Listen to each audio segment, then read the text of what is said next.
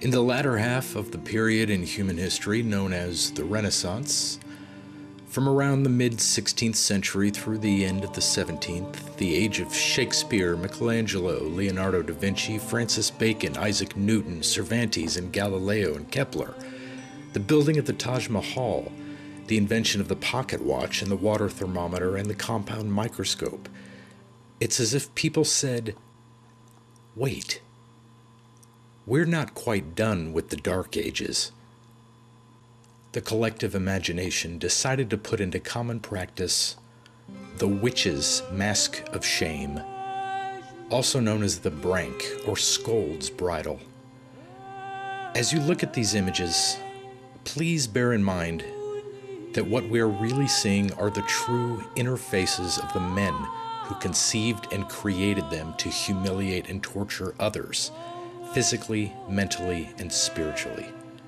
The shame belongs to them alone.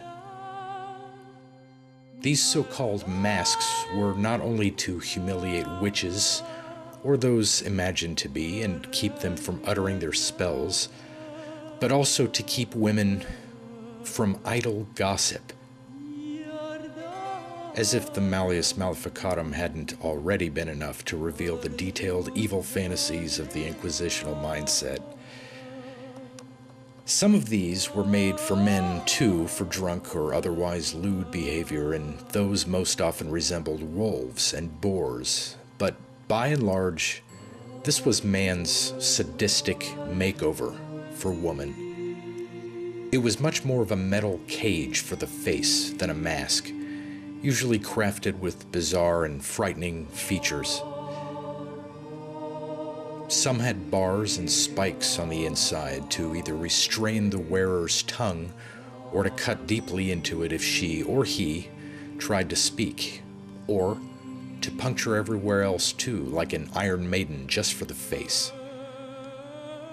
Some had a bell attached so as to announce the victim's presence, thereby inviting good Christians and their children to hurry out and mock her. Some had chains attached so as to permit securing the person in a public place. Duration of having to wear such a thing could be anything from a few hours to a few months.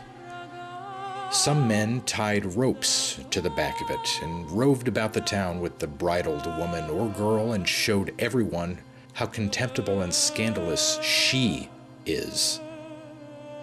The masks with long ears were intended to showcase the victim as being an ass, and the ones with a snout the same for someone considered filthy, whether for being accused of an illicit affair or merely saying something perceived to be dirty. In many cases, the victim was simply left to die in the mask of shame.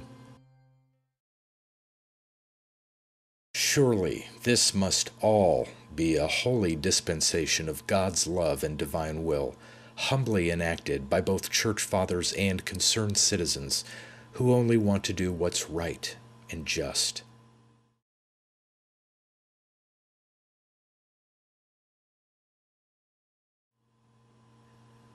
Whether true witches or merely persons accused of the same, we remember their sufferings and their deaths today. The church has failed. We know, and we remember.